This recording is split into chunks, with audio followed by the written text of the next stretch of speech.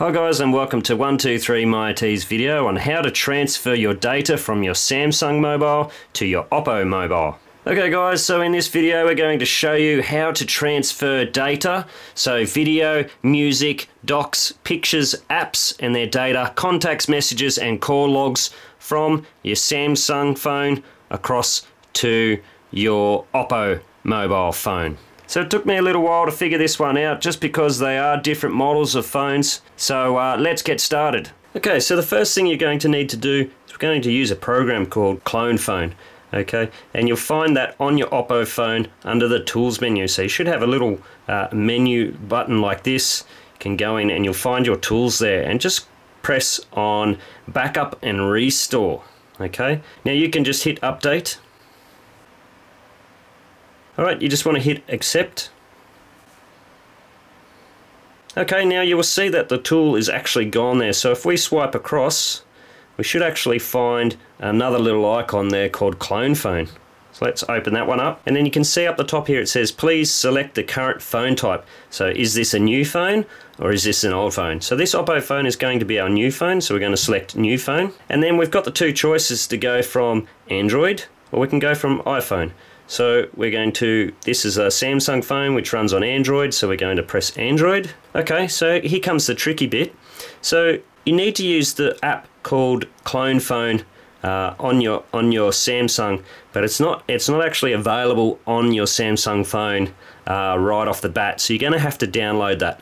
So if you look down the bottom here on your Oppo phone, it says if the old phone does not have Clone Phone, you can tap to install. So you press tap there, and the next step here it says if the QR code cannot be scanned, you can type in the following URL to download the Clone Phone app. Okay, which is what we're going to do, but because we don't obviously have a QR reader on the Samsung Galaxy phone, we can just type this in manually anyway, so you don't actually need to get stuck.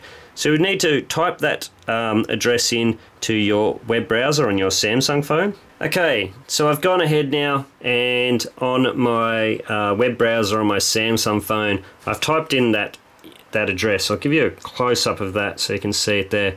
So it's http://i.clonephone.coloros.com/download. Okay, so that's been done now on the Samsung phone and we're going to hit download. Okay, and it says we've already downloaded it because I downloaded it earlier, so I'm just going to hit download anyway. Alright, we're going to open the file. Now here's where another tricky bit comes up. You have to actually allow your Samsung phone to use the app because the app is downloaded from the web and not from the Play Store, so it's just giving you a warning there that it could be suspicious. We're just going to hit settings. Then we're going to go down to where it says unknown sources. We're going to go into that. And then it says allow this installation only, so we're just going to temporarily allow that app to install, and then you can see it comes up with the install button down the bottom. App installed, we want to open it up.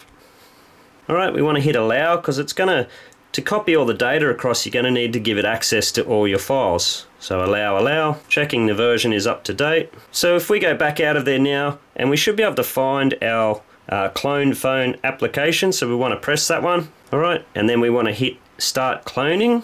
Alright, and you can see there now it's come up with the QR reader. So we're just really quickly going to do the QR scan on our phone.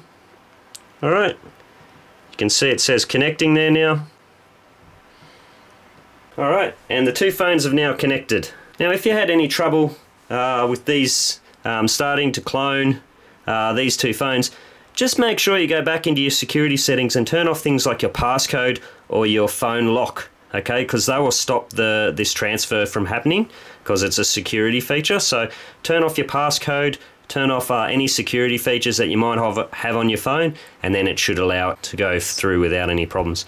Okay, you can see here we've got transfer all of the contents of this phone to the new phone, and this is including contacts, messages, call history, photos, videos, music, system data, apps and their data. So this will work for the majority of apps, but not all apps, so don't bank on it, and then just go start cloning. And that's pretty much it, guys. That's all there is to it. So you can see it's going to go through now and it's transferring all the data across.